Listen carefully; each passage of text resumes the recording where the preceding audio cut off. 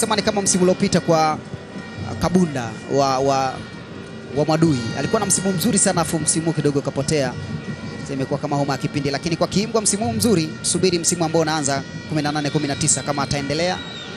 Tafadzwa!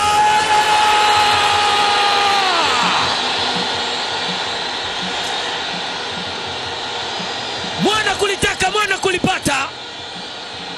Kufumba kufumbua, nyavu zinatikisika. 2-2.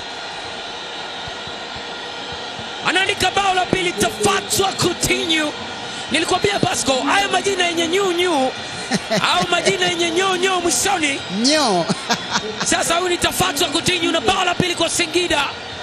Dakika 70. 20 kumaliza. Sasa ni finali. Hii ndio finali. Unapozungumzia mchezo finali lazima uwe na vitu vya kwake tofauti na robo, nusu, sijui mzunguko ngapi. Lazima kuwe na tofauti. Hii ni finali na finali ndio inakuwa hivi. Na Mtibwa wajilaumu wenyewe. Sijajua Isiaka alitaka kufanya nini. Sijajua mpaka sasa hivi.